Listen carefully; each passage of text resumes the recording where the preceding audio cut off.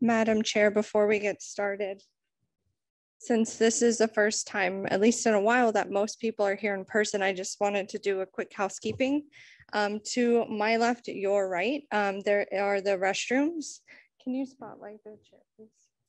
There are the restrooms. And then to the left of that, we do have our break room, and there's coffee, there's water in the middle drawer, and there's refreshments that you can help yourselves to.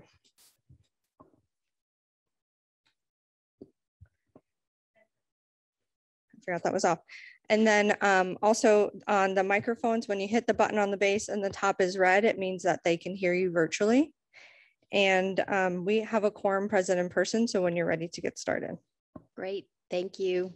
It's nice to be back and see everybody in person. Let's call to order the July 8th, 2021 meeting of the TPA's Bicycle-Trailways-Pedestrian Advisory Committee. The Palm Beach TPA is conducting this meeting both in person and virtually using the Zoom webinar platform. Instruction to join the virtual meeting as well as contact information for assistance are provided in the published meeting agenda. Margie, will you please call the roll so that we can establish quorum? Yes, ma'am. At this time, I'm only asking those BTPAC members attending in person to respond by saying here when I call your name. I want to remind you to unmute your microphones by pushing the button on the base. And if you are here on behalf of a representative, please state so when I call their name. Tracy Phelps. Here. Bruce Rosenzweig. Here. Craig Pinder. Ted Goodenough. Joanna Peluso. Here. Joanne Scaria. Here. Fadi Nassar. Here. Sally Channon. David Willock. Here. Jean Matthews. Casey Prankin here on behalf of Jean Matthews. Yash Nagal. Here. Michael Owens. Ryan Harding. Christian Santa, alternate for Brian Harding. John Roach. Here. Larry Wallace is absent. Brian Ruscher. Here. Stephanie Thoburn. Here. We have a quorum in person, Madam Chair. Thank you. Okay, so the next item are modifications to today's agenda. Are there any modifications to the agenda? Yes, Madam Chair, pursuant to state law, a quorum of the BTPAC must be physically present at the advertised meeting site in order to conduct the meeting and take action as a body. However, the Florida Attorney General has previously opined that so long as a quorum is physically present at the meeting site, additional members may participate remotely, provided that they have a significant circumstance that justifies their absence, with significant circumstance being reasonably determined by the physically present members. I have a couple members that have provided a brief explanation of the significant circumstance preventing their in-person attendance. I will read these aloud so that the committee may determine if these members will be permitted into the meeting as virtual participants. Please note that voting members approved to participate remotely will be enabled to participate in debate, and also that they must vote unless they have documented a conflict of interest on a particular item. So at this time, I have Ted Goodenough, who is on virtually. He has work commitments that require him to be at the city today, and he was unable to attend in person. I also have Michael Owens. The school district is short-staffed and his presence is required at his office. Are there any members of the board that have any objections to allowing Ted and Michael Owens to participate remotely? No objections? Okay, so seeing none, these members are approved to participate remotely. And Margie, will you please note their attendance? I will, Madam Chair. And also for the record, Craig Pinder has joined us in person, so I will mark his attendance in the record as well. Great, thank you.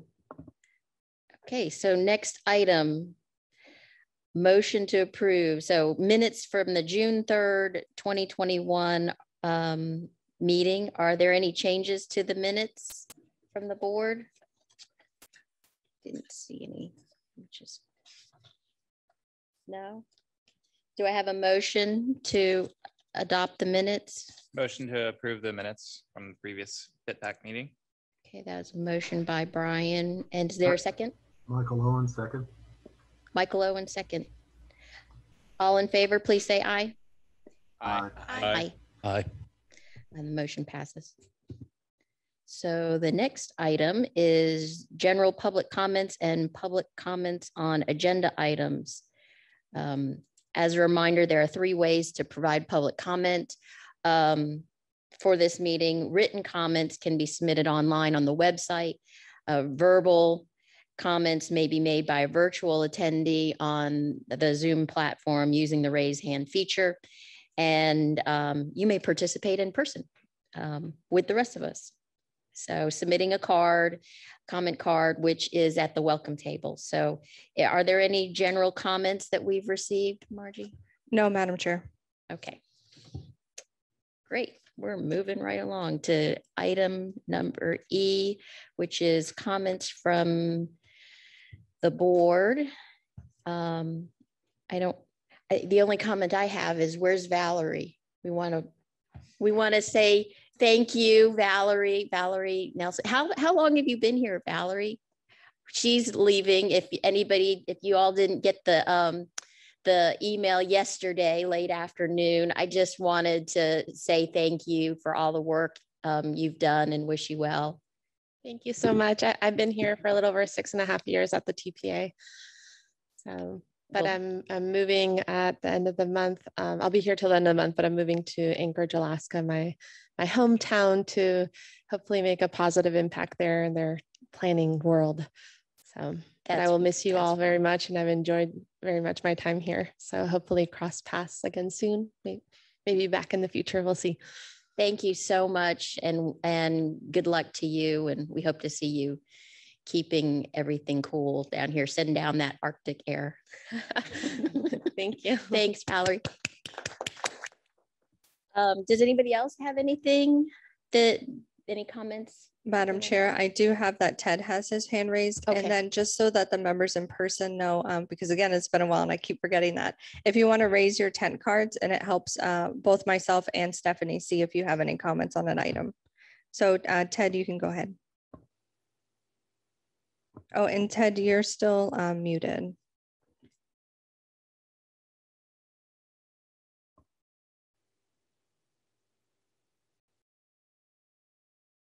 It just takes him a minute to get through the prompts.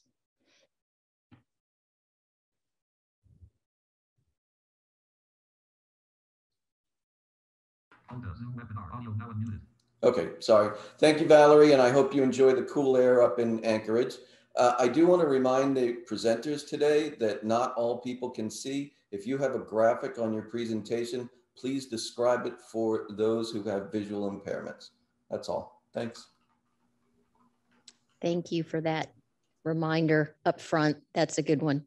Okay, anybody else?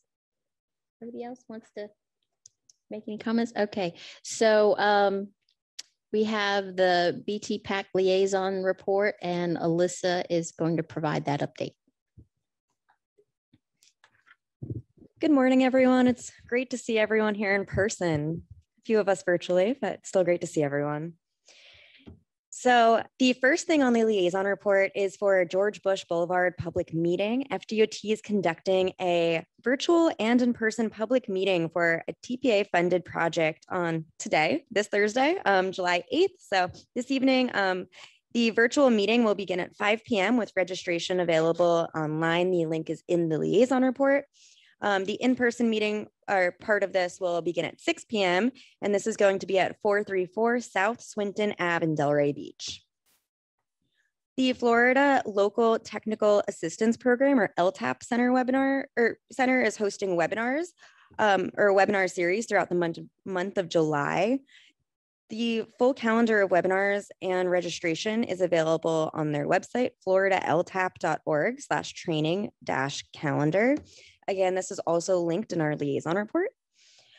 The July TPA Governing Board meeting will be held on next Thursday, July 15th at 9 a.m., both in person and virtually, and the agenda packet is posted on our website at palmbeachtpa.org/board. The Turnpike widening from Jupiter to Fort Pierce, there is a hybrid public meeting for that coming up on Thursday, July 22nd at 5:30 in person. in Port St. Lucie and in Stewart, and this is available online. For more information, please visit treasurecoastturnpike.com.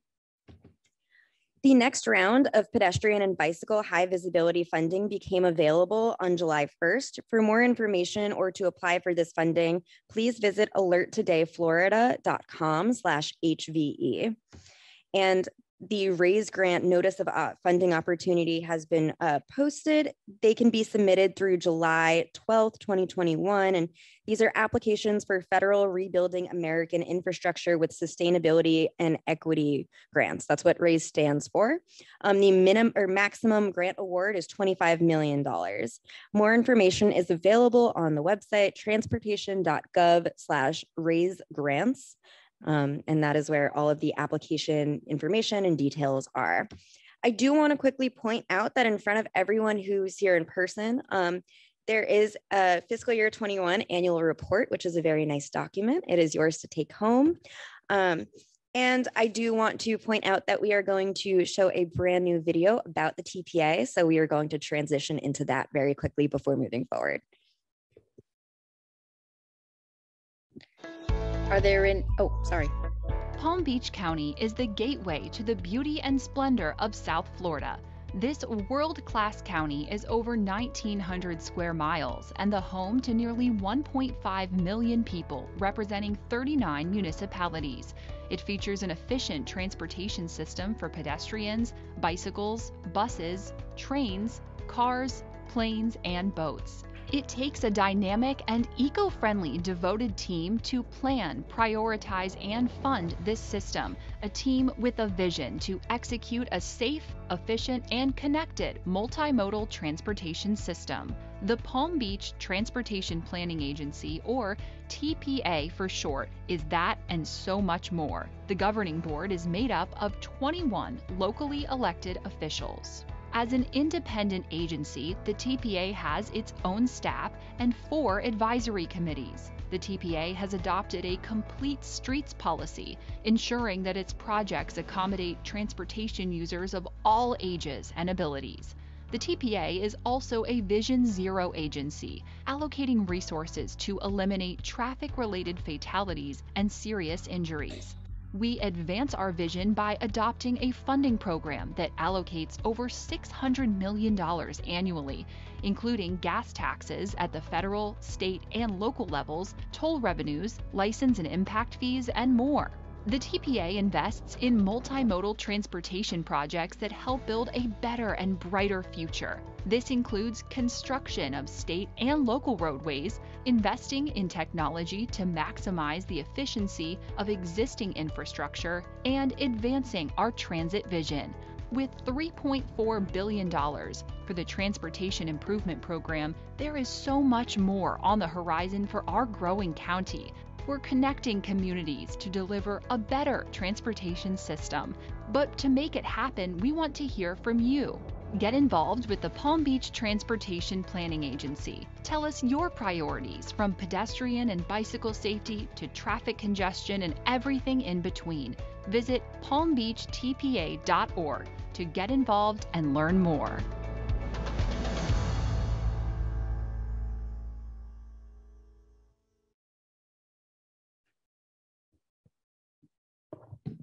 That was really a nice video. Thank you. Gave a good overview. So what's next? Oh, Margie, are there any public comments on this item? I have no public comments. Okay. Do we have any committee member comments? No? Ted or Michael, hands raised? Okay. So our first action item for today is the fiscal year 2023 to 2027 list of project priorities. And Andrew Euler is the TPA Deputy Director of Program Development, and he's going to present this to us today. Thank you.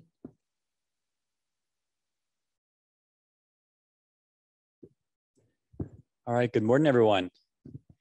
So we'll be presenting the list of priority products for fiscal year 2023 to 2027. So if you all were here last month and remember reviewing and then the board adopting the Transportation Improvement Program for fiscal years 2022 to 2026. This is us already getting started in that process, moving towards next year's fiscal year, so 23 to 27. This is actually a required document to be submitted to FDOT. And so this is really our priorities as a TPA with the funding that we directly oversee. Federal and state funds that go towards 3 different programs. And this is going to be a joint presentation between our staff for the ones who lead those programs. And I'll start it off. So our mission to collaboratively plan, prioritize, and fund the transportation system, focusing here on the prioritization process. And the development of the Transportation Improvement Program really starts a year in advance. And you all are familiar with that process when you all are doing your transportation alternatives scoring and rankings. But so it starts with the product development. So products are submitted to us from locals, and we work with FDOT and the county to develop projects through our 2 competitive grant applications, and then also for products on state roadways. A lot of those originating from our long-range transportation plan. So those products that are developed are then put into our list of priority projects, which is you all are seeing today. So the state road modifications, local initiatives, and transportation alternatives. And then once those are adopted as priorities, those are given to FDOT later this month to start drafting their next work program.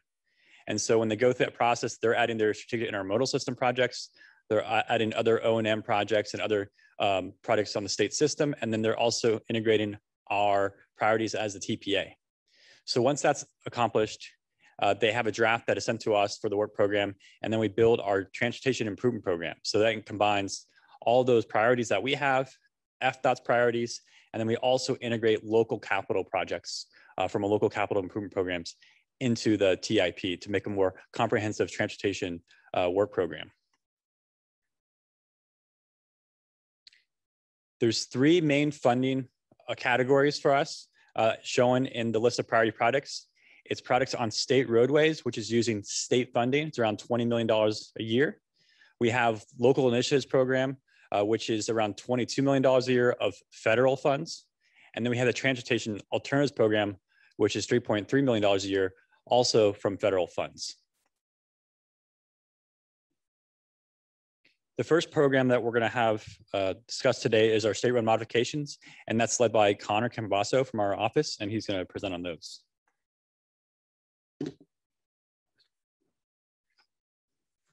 Awesome. Thank you, Andrew, and thank you all for having me here today. It's good to see everybody in person. My name is Connor Campobasso. I am the Long Range Transportation Plan Coordinator here at the TPA. And with that, I also manage the State Road Modifications Program. And if you haven't heard of it or you're not familiar with it, that's okay. It's a relatively new program, and we're still working to formalize it as best we can. And actually, you'll be hearing a little bit more about that in a presentation later. But the purpose of the program is to enhance existing roadways as well as modify upcoming state projects to achieve the TPA's mission and vision. And that's done through a variety of different types of projects, things like safety improvements, complete streets, transit improvements, technology, as well as resiliency. And again, those mainly for this program are focused on the state roadway. Now there's about $20 million per year programmed for this, or I should say allocated to this program of state funds. However, if you take a look in the TIP, you'll notice that there's actually quite a bit more being allocated to this program. And that's because we're trying to leverage different funding pots here at the TPA to maximize the program as much as possible. Now, for the types of projects, there's really 2 types of projects that this program focuses on. So there is brand new projects, so projects that didn't exist before that are being proposed to be added to the TIP. And those typically are programmed in the new 5th year of that TIP, so quite a few years out. However, we also are focusing on modifications to existing projects, things like RRRs or resurfacing projects that DOT is conducting that we'd like to add elements to, such as complete streets elements or things like that. And we try to aim to have those improvements added to that year's program year. So if it's in the 3rd year for construction, we try to add that to that year.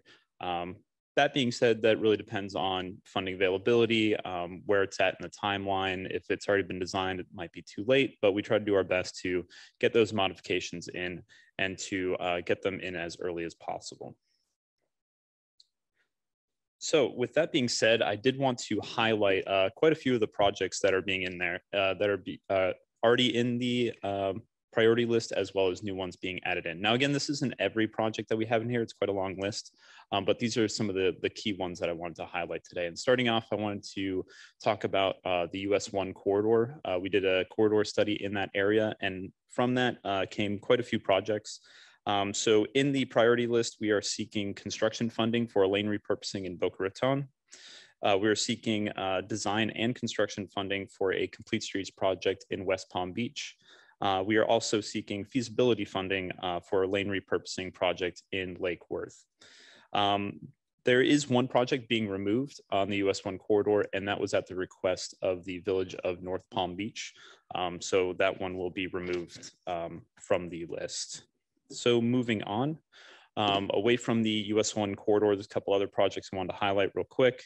We're seeking study funding for the Tri-Rail extension into Jupiter.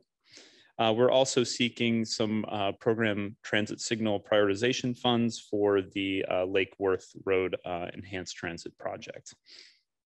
Now, the last project I wanted to highlight here is the Atlantic Avenue Widening Project. We want to accelerate the right-of-way and construction funds from Lyons Road to Jog Road, as well as, at the request of our board, actually modify the scope to include separated bike lanes throughout the entire corridor. The last item I have here is we're seeking to program 4 new projects, as well as modify 3 existing state road projects. And I put a table together for you all to take a look at that, but I'll briefly go through each individual project that we're seeking to add to this priority list. So starting off with the first one, Forest Hill Boulevard, we're seeking to do a complete streets and transit improvement project there. We're seeking to add roadway lighting, pedestrian lighting, bus bay layover facility, as well as enhanced crosswalks at signalized intersections and green markings in conflict zones for bike lanes. On the Congress Avenue project, again, we're seeking to do some improvements there for pedestrians, adding pedestrian lighting, as well as enhanced crosswalks at signalized intersections and bus stop amenities. Now, the third project on this list was actually a request from the city of Boca Raton. They're seeking to replace a lot of their span wire traffic signals with mast arms, as well as some additional improvements for those signalizations. The fourth project on the list here is the State Road 7 project. We're seeking to modify a resurfacing project to add a shared use pathway, as well as some sidewalks, and add some pedestrian lighting, and again, some green markings for conflict zones for bicyclists. The fifth project here, the Boynton Beach Boulevard project, is actually 2 modifications. So we're seeking to modify both a resurfacing project as well as an interchange capacity project to add some wider sidewalks and separated bike lanes on both sides of the road.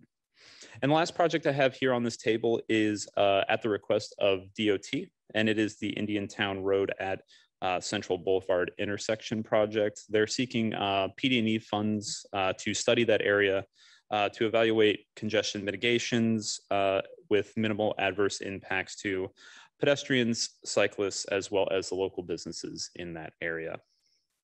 And that is all I have for the state road modification. So I'll actually pass it back over to Andrew so he can cover the LI. Thank you, Connor. So the coordinator for the local initiatives program is actually Jason Price, who's our transportation improvement program coordinator as well. He's the one who oversees this program, and he works with the applicants and AFDOT to get these products prioritized. But I'll be doing that presentation today. He's out of town. So this is roughly $22 million a year in federal funds from Surface Transportation Authorization. And its purpose is to advance lower cost, non-regionally significant transportation products identified by our communities through the application process. And these really go towards complete streets, transit investments, non-motorized infrastructure, and freight efficiency. So this is a really, can really go towards a lot of different types of projects. These are available for on the federal aid eligible roadway network. So urban minor collector roadways are above. Really not for use on smaller local roadways. Again, it's $22 million a year. And the funding reimbursement for this program is $5 million max per project with a minimum of $250,000. And when these are prioritized into the Transportation Improvement Program, design typically is prioritized in year 3 of the program, and the construction is 5 years out. So the projects that you'll see that are new here are anticipated to be constructed in the new 5th year of the program. Some priority highlights. Again, I'm not going to be going through, just like Connor, all the products in the list. I'm just going to give you the highlights for the newer ones. All the current ones are on track. The ones that are new for you this year is to fund the prioritization of 5 that were unfunded last year that were prioritized in the 2020 grant cycle. And that's around $12 million.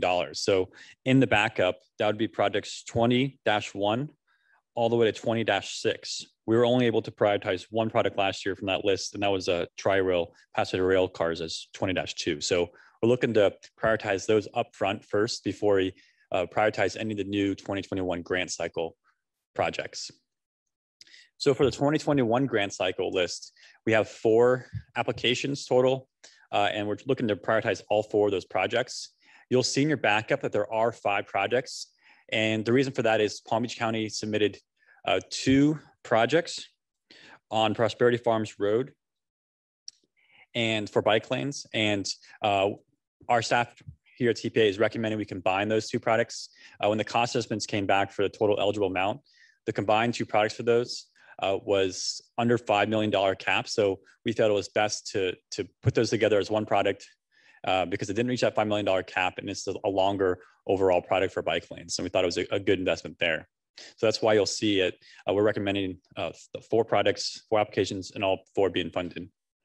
So the total amount requested for those 4 products is $14.5 million. And I wanted to make a note, just like last year and every year, the available funding is limited. So it really, when it gets to AFDOT and we're reviewing how much anticipated revenues are available and how much we have to spend, some of the lower ranked products may not be funded. On your screen now are the 2021 applications, and I'll be going through them in detail as well. So you'll see the TPA scores, the applicant, the location, the type of project, and the funding requested, and then a status column. And I'll be going through them individually. So just like last year, we had SFRTA Tri-Rail Service submit for a passenger rail car, $2.5 million. The next is Palm Beach County's Prosperity Farms Road, again, combined project to provide designated bike lanes from North Lake Boulevard to Donald Ross Road, $4.9 million total. And I wanted to point out that you'll see the TPA scores here, and there's a status column that says less than 25 points for the remaining projects here.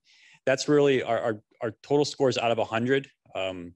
It was integrated into the scoring rubric or the guidelines to not score less than 25 points. And so that's why I'm flagging them here on the screen for you all today. We're gonna have to really assess that in our next time we move into how we're gonna update our scoring system and the guidelines in the coming months here with you all and our other committees to maybe adjust that, because we typically don't see that high scores in the TPA program. The original intent of that less than 25 points was just to make sure that we're flagging these projects to make sure they're still good projects and still meet our goals and objectives. So it's just one of those reminders for us to ensure that we're reviewing that more fully when we're vetting these projects and ranking them. The next one is the Indian Trail Improvement District, and that's for 3 roadways, Temple Boulevard, Hall Boulevard, and 140th Ave North. And that's for unpaved pathways and the widened sidewalks out there, $2.5 million total. I wanted to point out on this one specifically is that we have a requirement for projects that abut single-family residential properties that may have their driveways impacted and may have other types of furnishings within the right-of-way, public right-of-way, such as fences or landscapes. They can usually be pretty big impacts to those types of property owners. So that's why we require a higher level of public outreach and to show support. And in those thresholds, we have a threshold where you, the feedback you receive from those property owners, if you don't get, if you get higher than 25% who oppose, we wanted to make note of that. In this case, they did. It was actually 33% who opposed. They had a total of 9 property owners, specifically abutting those corridors, who turned in results, and 3 of them opposed the project, 6 approved. But again, that's like one metric there that we wanted to flag. We did see a lot of other proponents of the project throughout the community. Their governing board also supports the project, and they had some community organizations also support the project. So we felt confident in the project. They felt confident in the project. So we are keeping it on the list, but we wanted to flag it to make you all aware. And then lastly is West Palm Beach, submitted for Mercer Avenue from Australian Ave to Center Park Boulevard.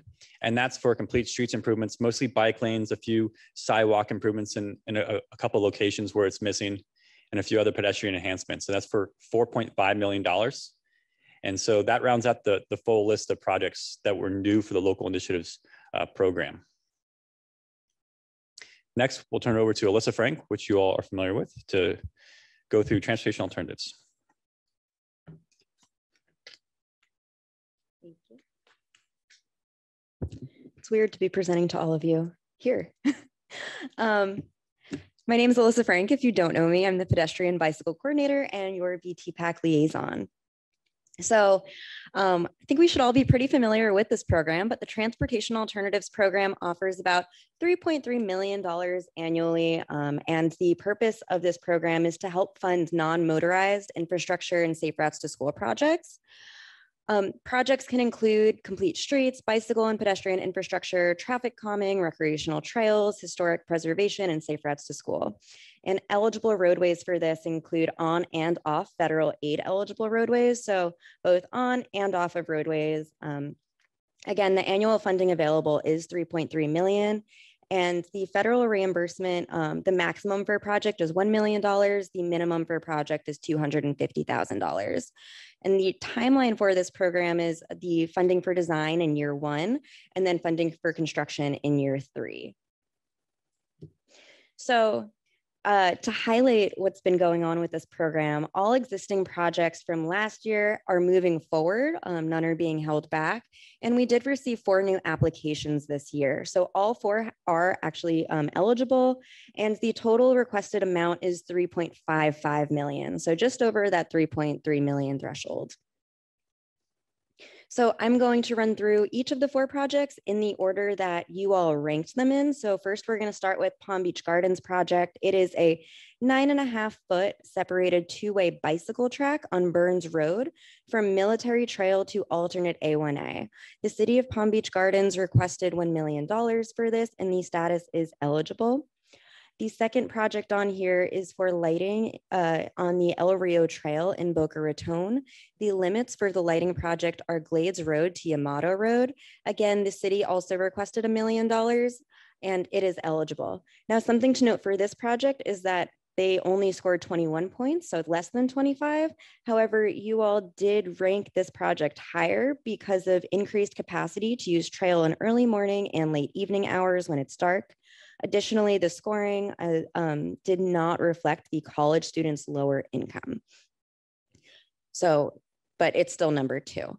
The third project on here is in Indian Trail Improvement District, and it is for a 10-foot shared use path on one side of the roadway, and the other side of the roadway will have an 8-foot pathway. Now, this is going to be done on 2 different roadways in the district. The first is Great View Boulevard from Key Lime Boulevard to 60th Street. And the second is Key Lime Boulevard from Hall Boulevard to the M1 Canal. Again, the district did request $1 million for this project, and it is eligible. And the fourth project on here was submitted by Wellington. This is for a 10-foot shared use path along the C8 Canal from Stribling Way to Forest Hill Boulevard. The requested funding amount for this was just over $5,500, and it is also eligible.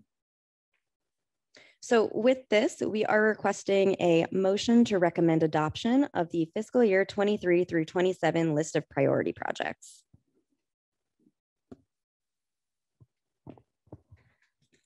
Okay. Where are we? Do we have any comments? I don't have any public comments at this time, but you do have a few tent cards. So I have John, David, and Sally, and John. Michael Owens. Okay. Good morning. Great to see everybody in person as well. First, I want to echo the comment that was made previously about the need to evaluate the scoring system. Not necessarily the scoring system itself, but why so many of those projects were scoring below the threshold. So, you know, is it the quality of the projects that we're getting in terms of applications? You know, what could we do to get applications that may score higher to actually be submitted and shoot for that, you know, that funding effort? Or is it the scoring itself, the threshold, and so forth? So, you know, the fact that 4 out of the 5, you know, scored below the threshold, you know, kind of raises a flag there. So I echo the concern that was expressed there.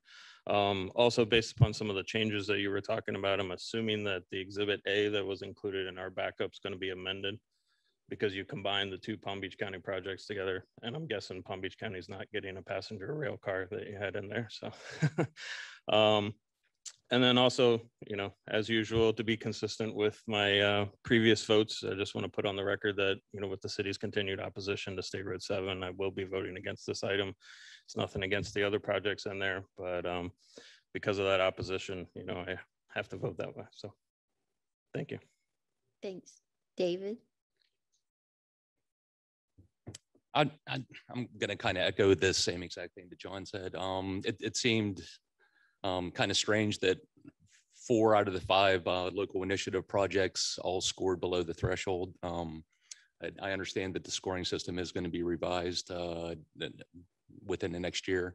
So is that typical? I mean, I don't remember last year. I mean, were all the LI projects scoring that low last year?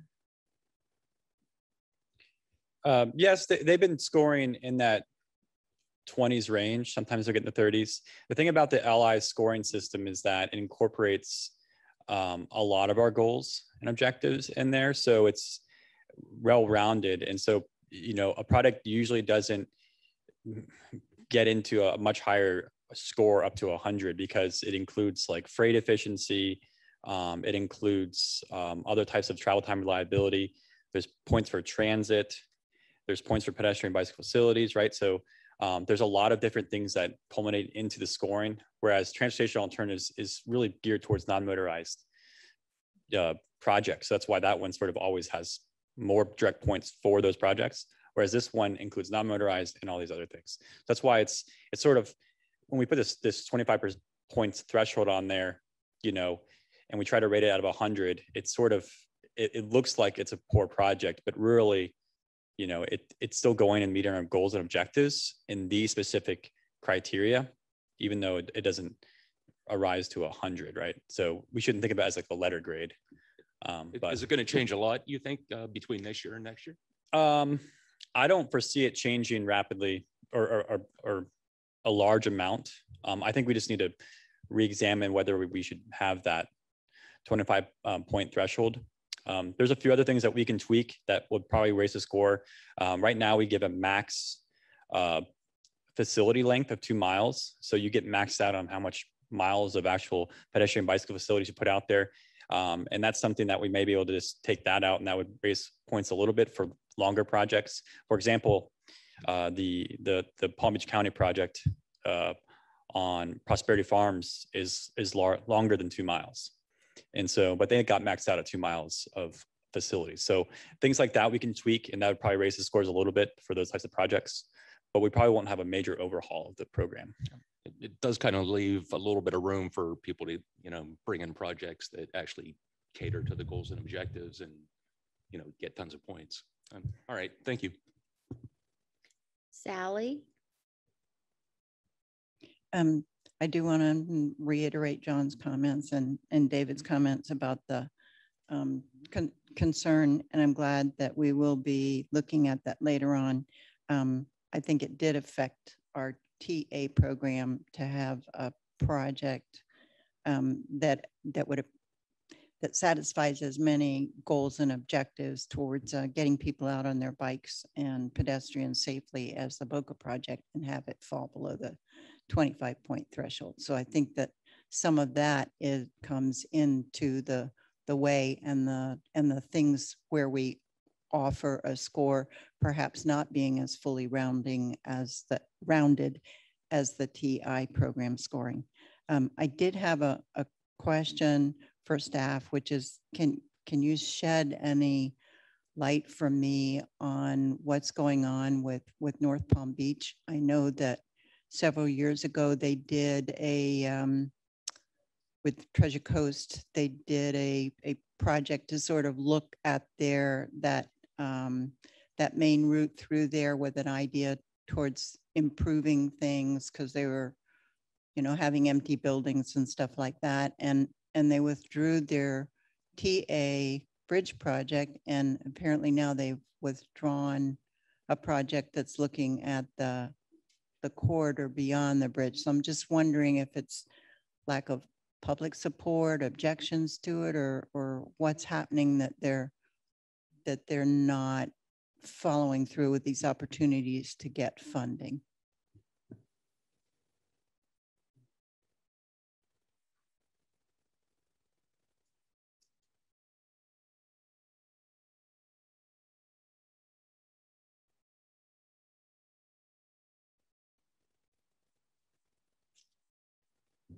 Hi, Connor Campabasso. So I don't have a lot of background on that project specifically, but I'd be more than happy to follow up with an email and get you the information about why they removed that project. Okay, thank you. Sure thing. So I have Michael Owens followed by Fadi and Brian. Oh, I'm sorry, Sally, were you done? Okay, so I have Michael Owens, Fadi, and Brian. Yes, good morning. Thanks for the presentation. I just had a question regarding the state road modifications. You remarks about the Congress Avenue link that was going to be modified just kind of reminded me, and I was wondering, there's a link of Congress Avenue that I've always driven past from Hypoluxo to Lantana, which I think is like a 4-lane divided roadway with turn lanes. I was wondering, that seems like the only section of Congress that's 4 lanes. It goes from 6 lanes south of Hypalux, and then 4, and then back to 3 when you go north of Lantana. So I was just curious, as we were talking about the state road modifications, will that, I guess, I don't know, 1.5 mile segment ever be widened to a 6-lane facility, or just will it stay that way because of lack of right of way? I was just curious. Yeah, so again, that would be more of a DOT question, but I can definitely follow up with them and figure that out for you. But I don't have that information right now at this time.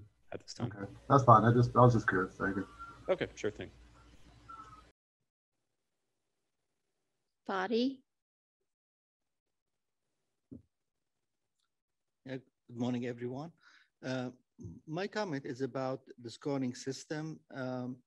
I think the way we have it, again, it's a general comment. The way we have it is more like kind of series instead of being parallel. For example, something like a pathway will never score high because it only impacts one area and not a lot of the areas on our scoring sheet. The same thing, there is a cap. I mean, some project would be excessively useful in one area, but it's only capped for a number of points. So this is something maybe we can consider to, I mean, sometimes you can have a category, if something greatly exceeds the benefit in one area, maybe you can have additional point or bonus point or something, just to be more reflective of the overall benefit of a system and not just kind of systematic series one, just general comment. Okay, thanks, Fadi. Brian? So this might be for Connor as well.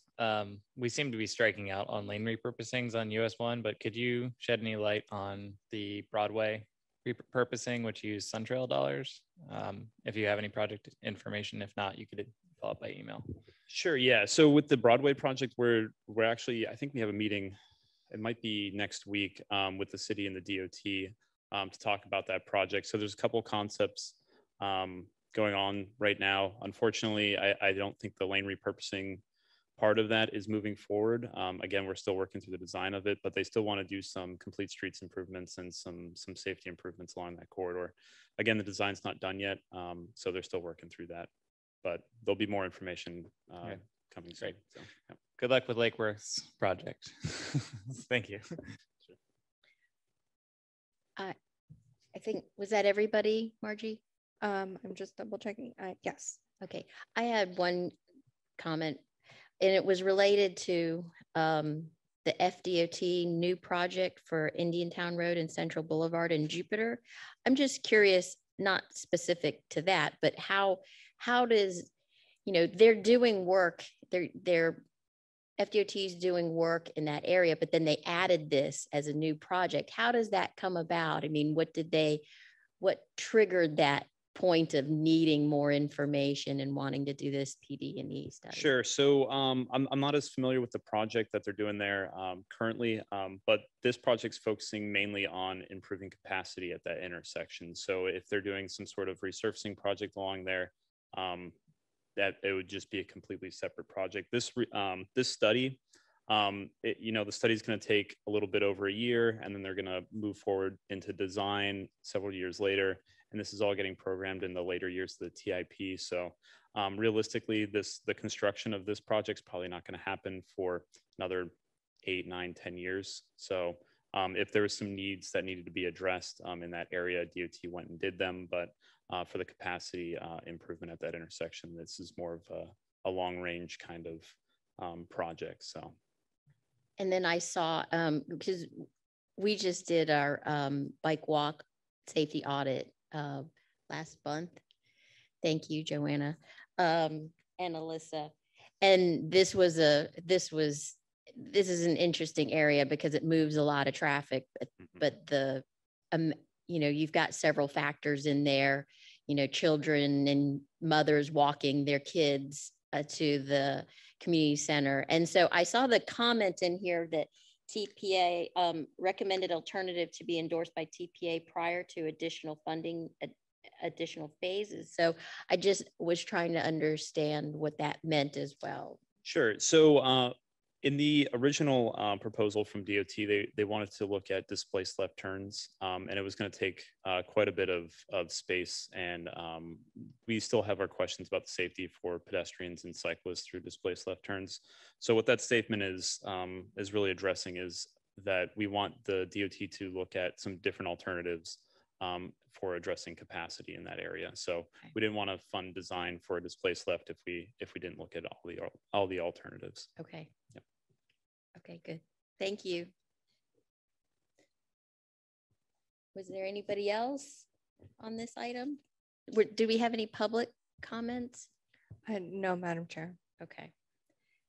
So we need a motion to recommend adoption of fiscal year 23 to 27 list of project priorities. Do we have a motion? I'll make the motion. David makes a motion. Do we have a second? I'll second. Michael, is that you? Yes, that is me. Okay, Michael Owens made the second. We're gonna do this by roll call. Yes. Okay, thanks, Margie.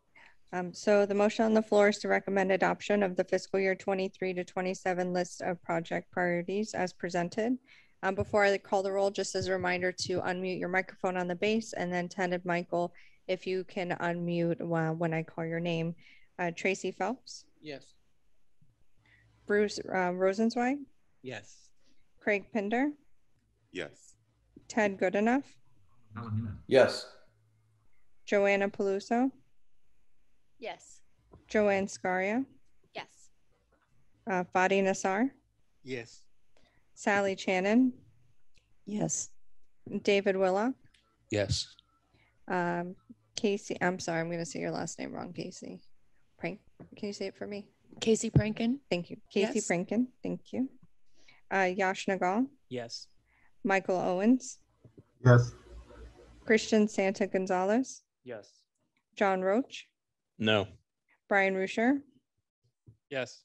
Stephanie Thoburn. Yes. It passes with one opposed. Okay, great. Next item. What time is it? I think we're doing good. The next item is the TPA's fiscal year 2022 strategic plan. And Valerie's going to present.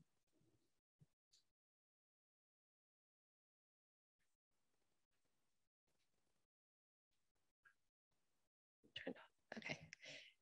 So yeah, I'll be presenting our draft fiscal year 22 strategic plan. But first, I'm going to give a few highlights from this past fiscal year that we just finished. Our fiscal year runs from July 1st through June 30th. So if you didn't pick up a copy of our annual report, please do. And I'm going to just briefly highlight some of its contents. So it does include a timeline of key things that happened over this past year, including adoption of our fiscal year 22 to 2026 transportation improvement program, support of adoption of the regional transportation 2045 plan, renewed commitment to Vision Zero. PalmTran broke ground on their new headquarters, which was a partially TPA funded project. So that was really exciting in Delray. We held a series of workshops and events, including we hosted the Regional Safe Street Summit this past January. And we also received 2 agency designations that were the 2021 Best Workplaces for Commuters and Bicycle Friendly Business Silver designation. So some of the annual report is broken out across our 6 goals. So under Engage the Public, we reached over 2,000 participants in our meetings and activities that we did. We also highlight some of our planning efforts, including our most recent walk and bike safety audits that Alyssa's been doing a great job, and Stephanie just mentioned that we've been doing. An overview of our TIP, the projects and the programs that we prioritized funds for, and some of the construction highlights. You can see there on the right, the PalmTran's new headquarters in Delray. And some of the ways we collaborated with partners, and some highlights from our events, as well as our fiscal year 21 strategic plan report card. So the strategic plan is not something required of us, but more of a best practice that we've been doing since 2016, to do a 1-year report plan of 3 to 5 specific strategic items that we want to achieve over the next year, above and beyond what we already say we're going to be doing in a 2-year unified planning work program across these 6 goals. So our TPA board met, our committee of our board met on June 21st, and to review TPA staff's draft strategic plan actions, proposed actions, modifications, and they provided us feedback. And that's what we'll be presenting to our committees, to you guys today, and then finally to the full board next week for adoption. I'm going to highlight the changes from the past fiscal year 21 strategic plan.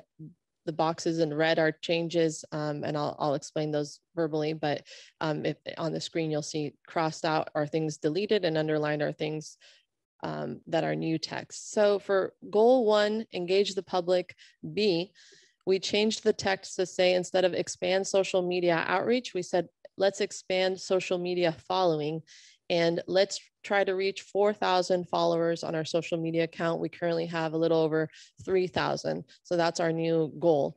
We also changed, instead of the outcome being, let's do at least 10 social media posts per month, we said, let's actually reach 25,000 impressions per month as our goal. So not just how many times are we posting, but how many people are we reaching is our goal.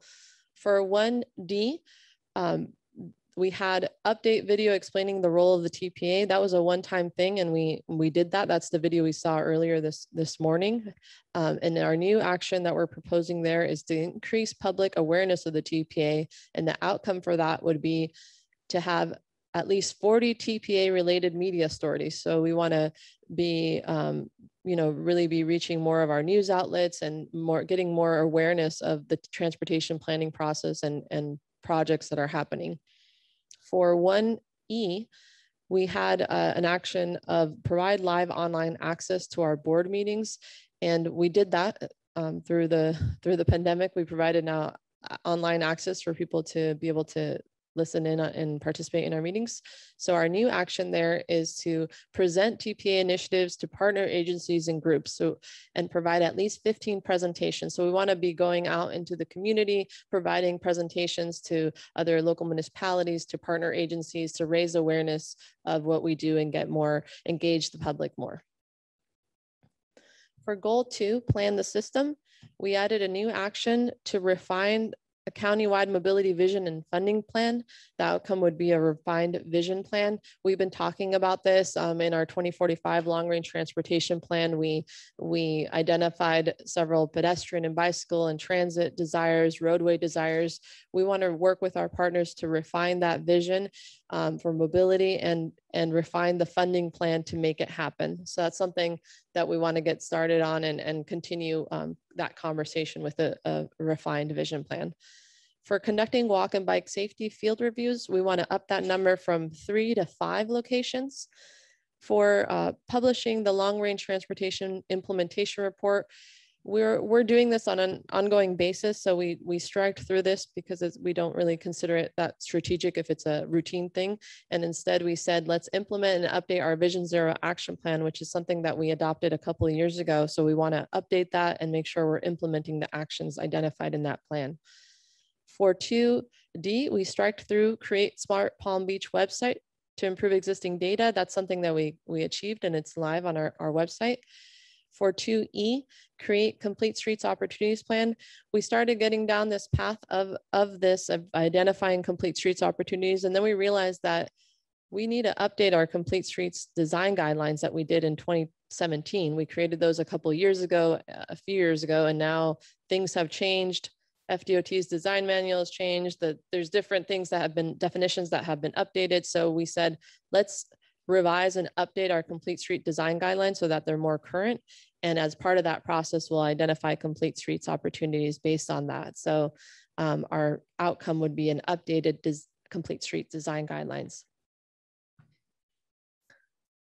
For goal 3, we strike through notify partners of funding opportunities because again, this is more of an ongoing thing we're doing regardless in our liaison directors reports, in our e-news, our if you guys get our newsletter and our social media, we're notifying folks of those on an ongoing basis when we see funding opportunities. So we strike through that as a strategic item. For the new 3A, we said we do the LI and TA scoring, we revise those, we revisit those every year. It's more of an ongoing routine thing. We want to create a new scoring system, for a formal scoring system and process for our state road modifications. So we heard earlier this morning about the 3 funding parts, the transportation alternatives, the local initiatives, and then our state road modifications, which have been more of a, projects that we see in our LRTP, and we just kind of program them into our transportation improvement program. However, we don't really have a scoring system for those projects to prioritize them. So we want to work on creating a scoring system per FDOT guidance and in line with our goals and objectives of our LRTP, but actually create more of a formal process. And through that, for 3C, we want to establish an application process for safety projects for these state roads. So basically, we want to encourage our local municipalities and create more of a formal process and prioritization scoring for projects that are on FDOT roadways. So if a local municipality has an idea for a project on a state roadway, then to apply to us for that and we'll work with FDOT and prioritize it based on the scoring. We're kind of already doing this, but this is making it more formal. So, and then for 3D, we revised the language a bit to say, advocate for our that we did adopt this past year, legislative and policy positions. Let's advocate for those, and our outcomes would be amended laws and policies. An example of this was one of our goals was for the state to include bicycle safety education questions in the driver's license exam. And that's actually something we'll hear more about later from Alyssa, but now there's going to be 25 questions related to bicycle safety as part of the driver's exam. So folks that are learning or getting their driver's license know what are the rules, what are the laws, how to interact safely with bicyclists. For goal 4, We are always keeping tabs on upcoming projects that the county, that the state is doing, the local municipalities are doing, and we try to review those and identify, are there any safety improvements? Is there anything above and beyond that could be done as an opportunity for that project? And we engage with the local municipalities and stakeholders for that to influence that process. Our goal before was to do 20 projects a year, to evaluate 20 projects. We've upped that to 50 projects. So we want to be really proactive and try to tackle any opportunity that we can. We strike through provide TPA priority project status report. That's again, an ongoing thing that we're doing. We don't really find that as a strategic thing. It's more of a routine thing that we're doing. And then for 4D, monitor the collection of the SCETS tax revenue, manage lane revenue. We striked through MCORs because that's not happening anymore. And we replaced that with, let's keep an eye on what construction funds are being allocated for plant material. So landscaping, paying closer attention to that per Florida statutes. Goal 5, collaborate with partners. We had collect ped bike and activity counts. We're wanting to do that more of a routine thing. We're working with the county currently on deploying locations, and we want to evaluate other technologies that we can work with to collect more ped bike counts. So we didn't find this to be like a strategic one-time thing. So we strike through that. For the new 5A is we added, it doesn't really change much, but we added assist local governments with transportation and mobility studies and plans. So before it said, let's assist local governments with transportation studies and plan, we added and mobility studies and plans. And that was a tweak from our board subcommittee that they requested that we add that language. For 5B, we just modified it to be more of a broader term. We said instead of conduct workshops, we said conduct events on topic of interest, which could include workshops or other types of events.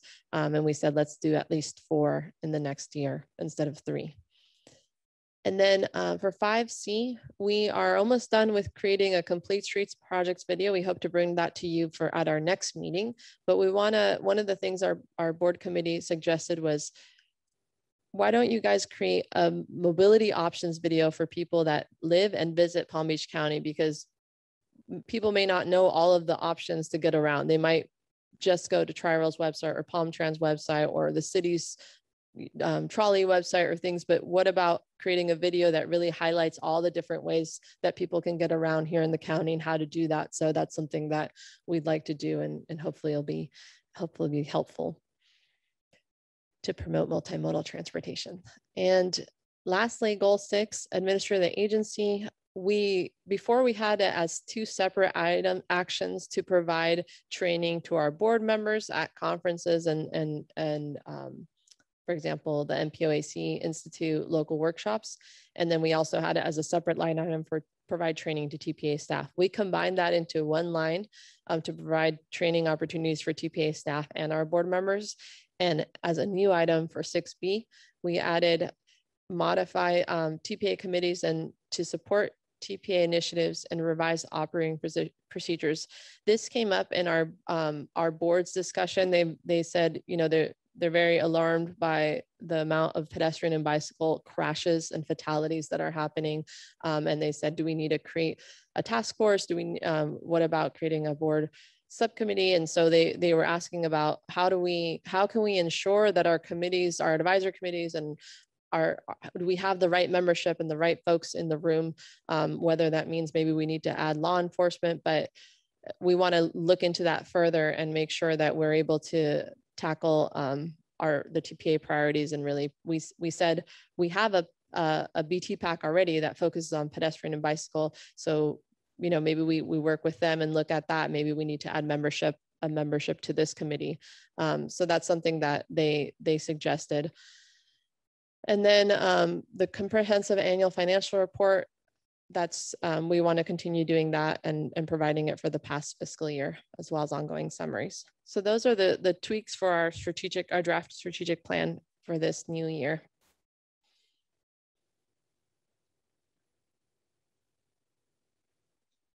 Thank you. Do we have any comments from the public? No, Madam Chair. Okay, so do we have any comments? Oh, David. A question. since the internet thing was crossed out, are you going to continue to provide the meetings? Yes. Internet? Okay. Yes. Yeah. Because almost nothing good came out of the pandemic, but that was a good thing. Yeah, Yeah, to expand opportunities for people to listen in and participate. Yes. All right. Thank you. Fadi?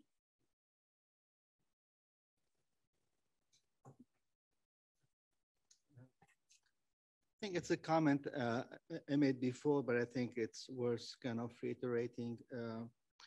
I know the TPA, I mean, you have wonderful staff and you're doing an amazing job. But I think we're right now at the point where we have unique opportunity. I know the TPA is making big plans for transit for the future. And right now, we're in the process of updating the regional model, and we have a new consultant. There's probably a new tool, a new kind of software they're gonna be using. And there's a lot of changes from the pandemic and after. I mean, there is the electric bike, the electric scooter. There's all kinds of things that may be affecting mobility for the future. So I really strongly believe there is an opportunity right now for the TPA, since Palm Beach will benefit the most, to invest in enhancing the SERPA model, to be more reflective about all the various options you want to evaluate for transit. I mean, the way transit ridership is estimated, it's a complicated nested logic with these utility functions that require a lot of parameters. It's good to get some of these parameters from local conditions. You may wanna, I don't know, maybe operate a free shuttle between Military or Okeechobee downtown just to derive some of the data that you need. You are at the point where the regional model is being completely revamped. You need the data to plan for the future of transit. Whether you believe vision is important, the federal highway to provide any fund, they're gonna look at ridership, at how you're addressing all the parameters, from pedestrian to bicycling to transit. So even if there's something gonna come down the road, but I think this year and next year will be really important for you to look into this one and maybe spend more effort in getting the data you need for proper, so the model will be able to give you the information you need for the future. Thank you. Madam Chair, I do have that Ted raised his hand, and then John, Joanna, and Brian.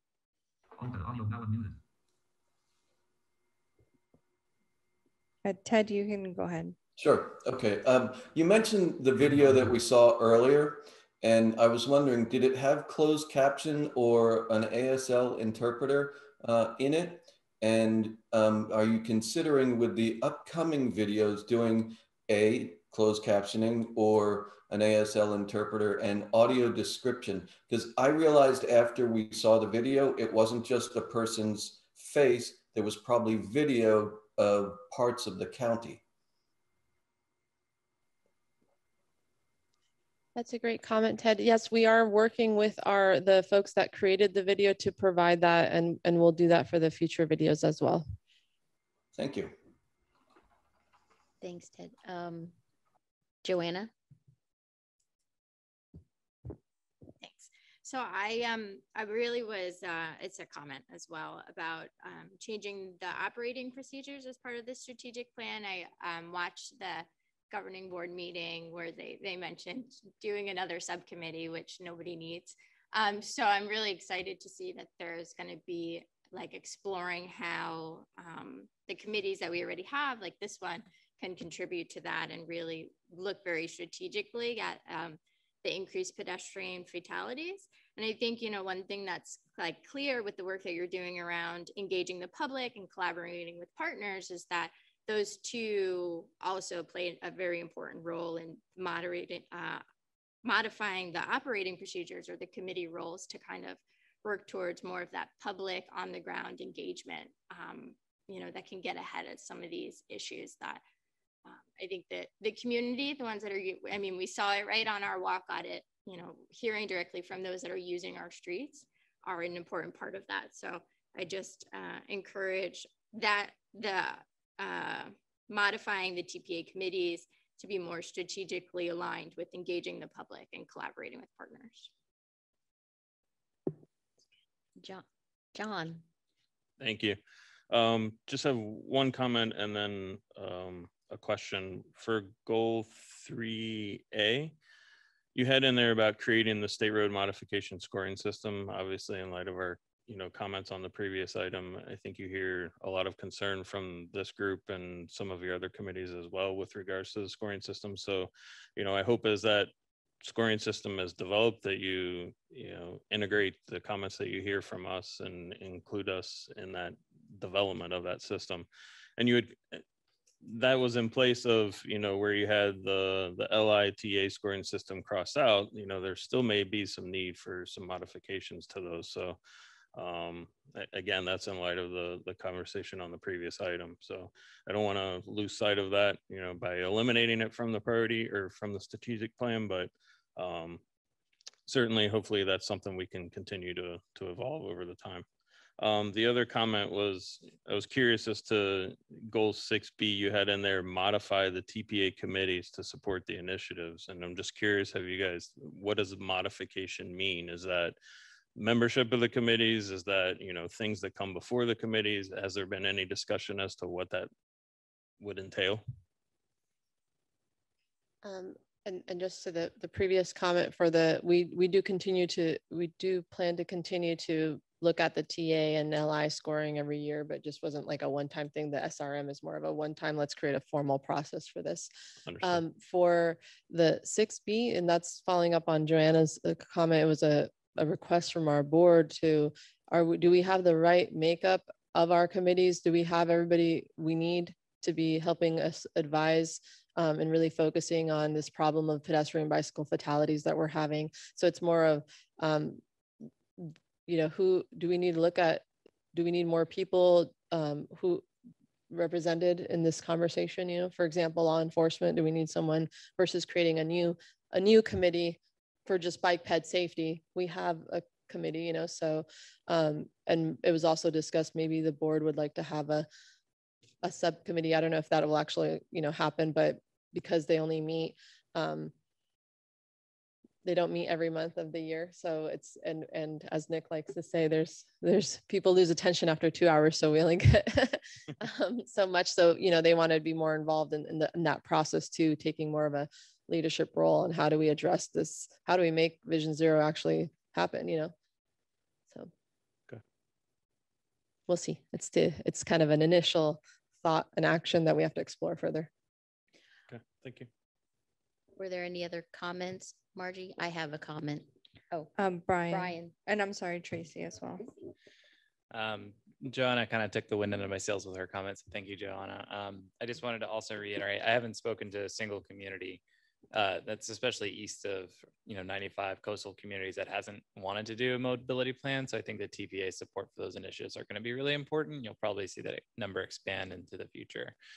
And then also, I think that there's a lot of potential to have the board involved with the TPA's production of the public information and the videos that go out. So maybe member community jurisdictional interviews. If we know of stakeholders in the community, I think it'd be good to utilize the board for those purposes, if not directly in the videos. So thank you for that. I appreciate it and look forward to this passing. Tracy? You mentioned doing some on-site pedestrian and bicycle reviews.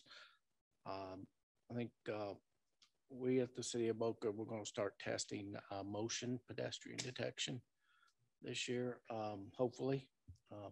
Had several vendors in, and we hopefully to install at 1 or 2 locations and test it versus the push buttons, because we are finding a lot of people don't push the pad buttons. That might be an intersection that you could, one of those intersections, we could work together and. That'd be great. Yeah, we definitely want to be involved and in the loop of any pedestrian detection, but also happy to help with any walk bike safety audits. And Alyssa's our point person for that. So she's going out and doing another one tomorrow. So definitely reach out to her with any interest to coordinate one of those. Yeah, we also have a large population that isn't allowed to push the push buttons during certain times of the year. So we're definitely looking at that, and we'd love to work with you on whatever location we decide to put it in on. Great. Thank you. I have one comment, and it's related to 6B. What will be the process of determining how the modified TPA committees are going to be addressed? Is that going to be coming from the TPA? Is that something that staff will recommend, or will it be brought to our board to make a recommendation on what, and then pushed up? Or how is the process going to, how do you see the process? We're not quite 100% sure yet, but I mean, for sure, we would be bringing, if staff recommends it, we would be bringing this to each of our advisory committees and then to the board for their review and input, modifications, and final adoption. Whether or not the board decides that they want to do a subcommittee to talk about it more, then that might happen too before we go through that process. But regardless, we would bring it to each of our advisory committees for review and input. I just think that this board has a lot of input on how we reach a community and how we touch our own communities. So, you know, you're starting to hear it just from this little discussion. So maybe if it's on an agenda to give you ideas about how to move forward. And I don't want to get into all that today because that's not really for discussion. It's more on the strategic planning. And if we don't have anything else, do we have a motion? Motion to approve the 2022 fiscal year strategic plan. It's a motion by Brian. Do I have a second? I'll second. I second. Tracy, second? Yes. Okay. So we have a motion and a second. And Margie, are you going to do roll call? Yes. Okay. So just to clarify, the motion on the floor is to recommend adoption of the fiscal year 22 strategic plan as presented. And I had a motion by Brian and a second by Tracy. And then when I call your name, please state yes or no. And then remember to unmute your microphone. Tracy Phelps. Yes. Brian Rosenzweig. I'm sorry, Bruce. It's okay. Yes. Too many B names, you guys. Craig Pinder. Yes. Ted Goodenough. Yes. Joanna Peluso. Yes. Joanne Scaria. Yes. Fadi Nassar. Yes. Sally Channon. Yes. David Willock. Yes. Casey Prinkin. Yes. Yash Nagal. Yes. Michael Owens. Yes. Christian Santa Gonzalez. Yes. John Roach. Yes. Brian Rusher. Yes. And Stephanie Thoburn. Yes. It passes unanimously, Madam Chair. Thank you. So we're on to information items by Alyssa, our pet and bicycle coordinator. That's good. I'm going to come up here to present this one. Okay, so I am here today to present our understanding of Senate Bill 950, which is for bicyclist safety. So this bill did a couple of things. It first adds a formal definition for bicycle facilities and separated bicycle lanes and separated bicycle lanes. It also revises the requirements for 4 different movements on the roadway, which I will go through each of those individually. And then it requires FDOT to have an annual awareness and safety campaign, in addition to adding 25 questions to the driver's license exam, which is a big deal for us. We're very excited about that. And all of this went into effect on July 1st, 2021. So first, for the definitions, these are new per section 316.003 of Florida statutes. The formal definition now of a bicycle lane is any portion of a roadway which is designated by pavement markings and signs for preferential or exclusive use by bicycles. Now, a separated bicycle lane is a bicycle lane that is separated from motor vehicle traffic with a physical barrier. So in this instance, on the screen, it is a bicycle lane with a 6-foot curb and landscaped buffer. And that is a separated bicycle lane where a regular bicycle lane is just the 2 white stripes with a space to ride in between, with the marked bicycle designation in between those 2 lines. So now we're going to move into the 4 different movements on the roadway that I had previously mentioned. The first is for vehicles overtaking bicycles and e-bikes. So this actually changed Florida Statute 316.0875, which was a law on no passing zones, to allow the motorists to safely and briefly drive to the left of the center line of a roadway to pass a cyclist, as long as there is a 3 feet at least, or minimum of 3 feet of passing distance. So I'm going to describe the graphics we see on the screen here. It is a 2-lane roadway. There is a vehicle and there are 2 bicyclists riding along the right edge of the roadway in that, or in front of that vehicle. On the other side of the roadway, on the other side of that center line, there is an oncoming vehicle. Now, the vehicle that is behind the 2 bicyclists is required to actually maintain a safe distance behind that cyclist until they are able to pass and that oncoming traffic is gone. Now, on the other side of the screen, what we see is that that oncoming traffic is gone and that vehicle is able to cross that center line and stay on that side until they are able to get back in front of those cyclists. So safely and briefly are the keywords here. The next movement, this change in the legislature actually helps to prevent right hook crashes. So here we're saying that if there is a turning vehicle, a car making a right-hand turn, they are not actually able to make that right-hand turn if there is a bicyclist that is 20 feet or less away from that turn. So if that vehicle is at that stop bar and the cyclist is behind them, they are not able to actually continue with that movement until that cyclist is not, or either further behind or has surpassed them. And this is because if the speed of the cyclist will actually have them, if they're less than 20 feet, hit that vehicle as that car is turning. So it's okay for that car to make that right turn if the cyclist is greater than 10 feet or 20 feet away from that intersection, but not less than 20 feet. So the next movement is for cyclists that are making a left turn. So again, 2 graphics on this slide. The first graphic shows that if there is a cyclist making a left turn in a left turn lane, they are legally able to take that entire left turn lane to make that movement. The other side of the screen shows that after that bicyclist has taken that lane and they are moving through that intersection, they are actually, they should stay towards the right edge of the roadway after crossing through that intersection. So you cross through that intersection, there are multiple lanes. You're not, as a cyclist, riding in that left lane, you're riding in that right lane as close to the edge of that roadway as possible.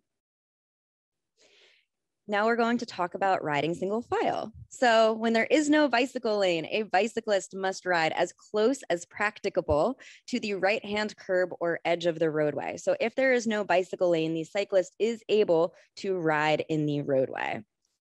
Now, if there is a bicycle lane, the cyclist is required to ride in the bicycle lane.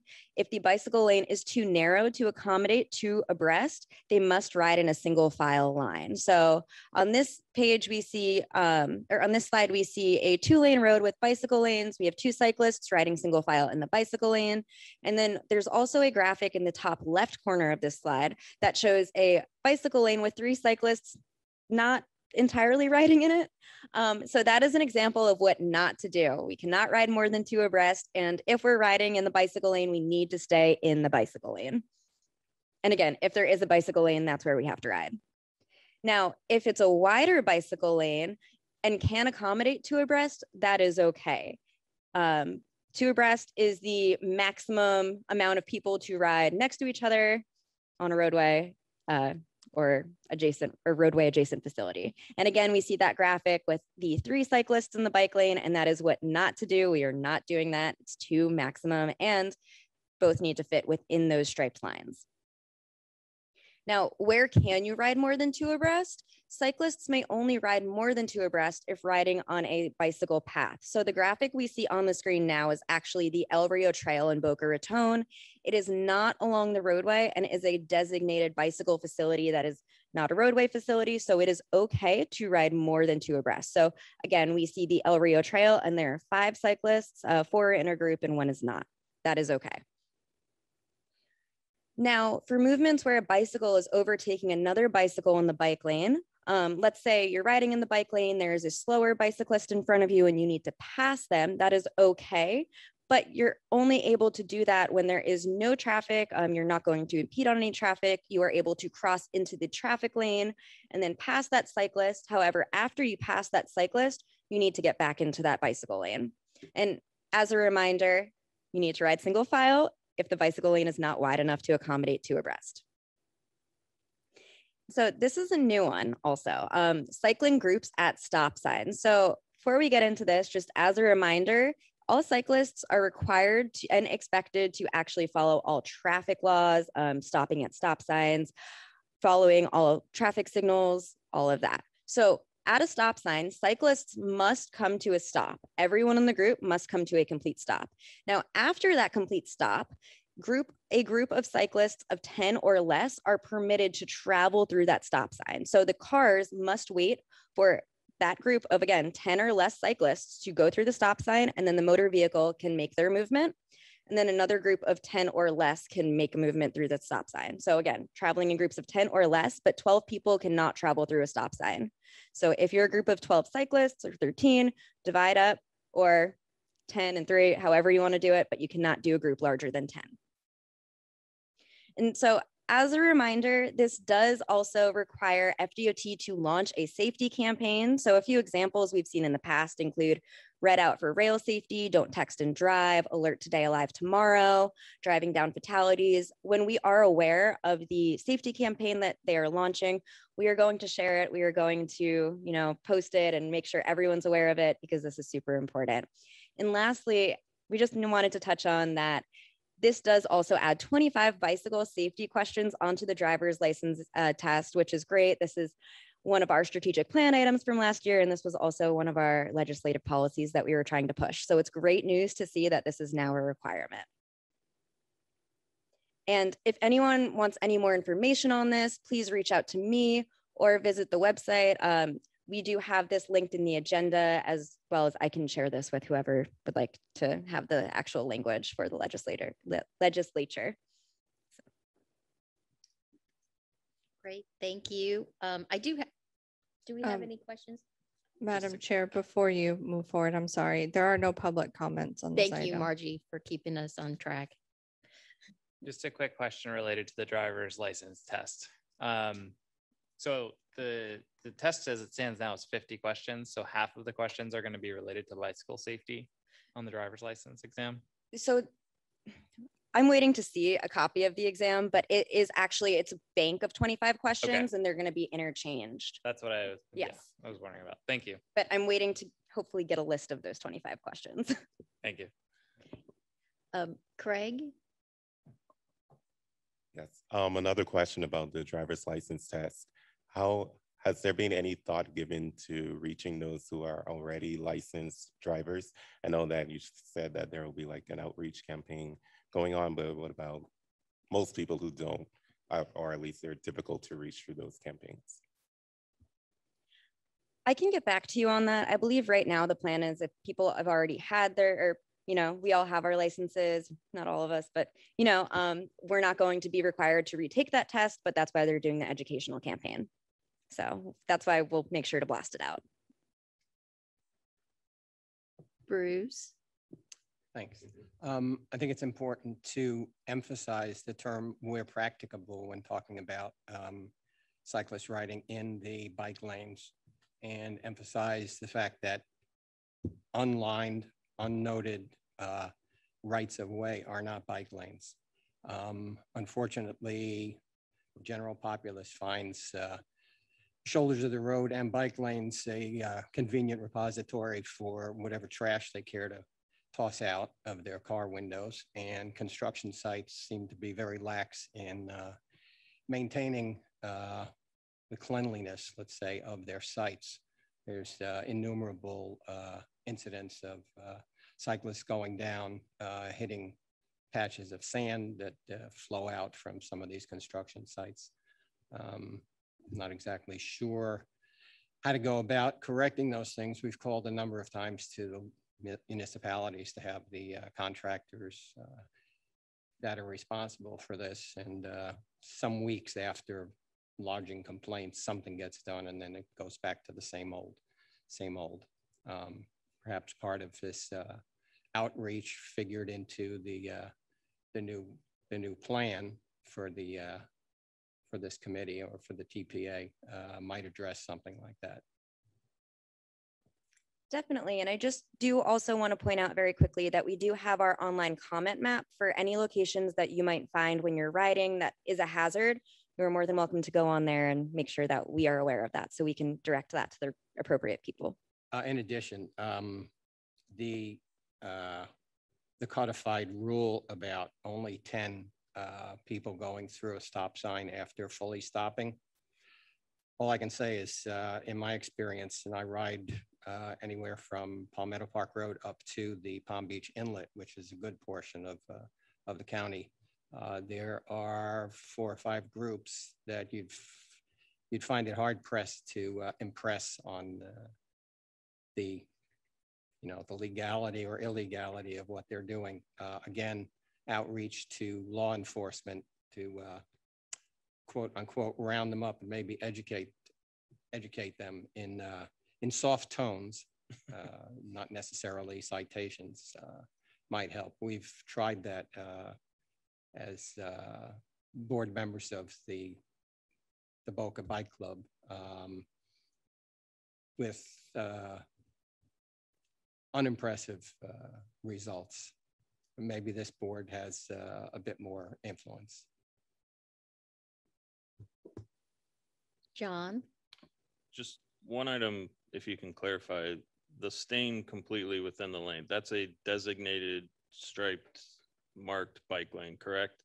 Because I think there's a lot of kind of what Bruce was talking about with regards to the shoulder. There's a lot of instances where we have a wider shoulder. There's a lot of sections of A1A and so forth that are wide shoulders. They're not designated bike lanes. However, the motorist doesn't think that. They think that it is a bike lane, and they yell at you to stay within it and so forth. So I just want a clarification of the stain completely right of the line is for the designated bike lanes, not the wide shoulders. Yes, so to clarify, for designated bike lanes, paved shoulders, that's not a designated facility. So if there is a paved shoulder, you're still required to ride in the travel lane. Okay. So, and that will be hopefully a part of the outreach and education material, but we'll definitely focus on that. Okay, thank you. Oh, Sally. Okay, first of all, thank you very much for the graphics. I read through that, and that was the first thing I had to do was pull out a sheet of paper to understand it. So I appreciate that. I did have a question. It's really kind of following up on this idea about the designated lanes. I know that those standards for what can be for like the FDOT standard for what's considered a bike lane width has changed over the years. What controls like a municipality or an area from, I mean, I know that if it's marked as a lane that that encumbers cleaning it a certain number of times a year or whatever, but what would prevent a local municipality from designating basically a substandard ride shoulder as a bike lane for the purpose of requiring cyclists to be right of that white line? Is there some general thing that applies that says if you're going to designate something, it's got to be X feet wide? Yes. So although this Florida statute does not outline that, there are other design guidelines and documents that do mandate the width or required widths of facilities. So although FDOT does have their own design guidelines, other municipalities, the county has their own for width of facilities, but you cannot actually designate a any roadway to have a designated bicycle facility if it's less than 4 feet of paved material. So, thank you. If I could just say, it's the Florida Green Book typically would prevent municipalities. You have to follow those standards. So I'd check out, there's a specific section on bicycle facilities. It's really helpful to go through and do a read.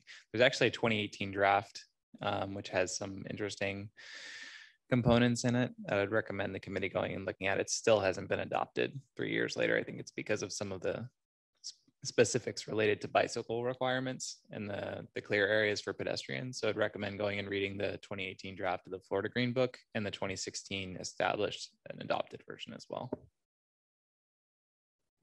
I have Ted with his hand raised. Okay, and then John.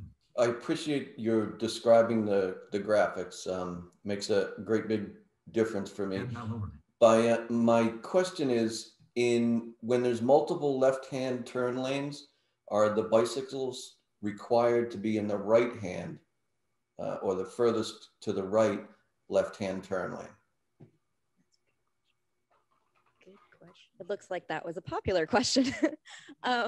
Yes, so there was no language in this, but if you are required to get in that outside lane after you make that movement, you would stay in that right-hand turn lane, or the left turn lane, but the outside most turn lane. Thank you. Yeah. Okay. Sally, I just want to make sure. Did you have additional comments? Okay, then I have nobody else, madam. Thank you for the illustrative graphics that you provided. I know one thing I'm going to take from this is, one, I'd like your PowerPoint, because I'd like to share it with the police department, because it's not just the language there, the graphics speak volumes. And then also I will see what we can do as our municipality and our website on how we can put it on our website or create a link to yours, because in Jupiter we have Ocean A1A, and we have a significant problem with conflicts with users because they all want to be on the beach, and we have bicyclists who ride, not just 2 abreast, but sometimes 5 abreast. And then we also have, joggers in the bicycle lanes, and everybody wanting to be along the beach side. So, and then you have people who just want to go out for a Sunday ride. So we have lots of conflicts that we need to address, and it continues to be an issue because we have very limited room along the beachfront. So I would encourage everyone to see what we as a group can do individually to help spread the word on this, because I think it's very valuable, and whoever lobbied to get this in there, thank you. It's long overdue. So that, I think, Madam Chair, I'm sorry, Tracy does. Was that those slides in our package PowerPoint? So they were not, but I will definitely share that with the group after this. Yes. So I think we all need it. Yeah. Madam Chair, as a reminder, we do post all of our presentations and the meeting audio on our website. Okay. Following the meeting. Is it separated or one It is, PDF? but when we send a follow-up email after this meeting, we'll make sure to send you the direct link. Okay, thank you. Okay, so Tracy? Okay, do we have anything else on this? We don't need a motion on this. Next item is the administrative items. Is that right? Yes. Okay. And I do have one noted change for 4D. We did have the wrong meeting listed. The next BT PAC meeting is actually September 2nd. Okay. Kara. Yeah, and there was an error on your chair's copy. Our apologies. So it's not Kara. No, it should be Stephanie on your script. Okay, Stephanie, let me read this. So we have the summary points from the governing board from the June 17th meeting. And these are just informational items and no staff presentation. Are there any comments on the items in the agenda? No, Madam Chair. And just as a reminder, the annual report that's listed as an administrative item, we did provide a hard copy, and for the members not present in person, we will be mailing a copy. Great. This is nice. This is very nice. Your new community relations team is. Yes, we do got have a lot great of new work to PR do. team. Great. Thank you. All right. So our next meeting is September 2nd. No August meeting. So go on vacation, everyone. And since I'm not Kara, our the next TAC meeting is scheduled for September. That's not TAC. That's no, TAC. again, I apologize for the error. See, The I next follow BT, directions I so know well. you do. I'm sorry. Okay. The next BTFAC meeting is September 2nd. September 2nd. I got that one. Everybody have a good summer off. Thank you. And Thank we you. did it again. Take care, everyone. See you in September.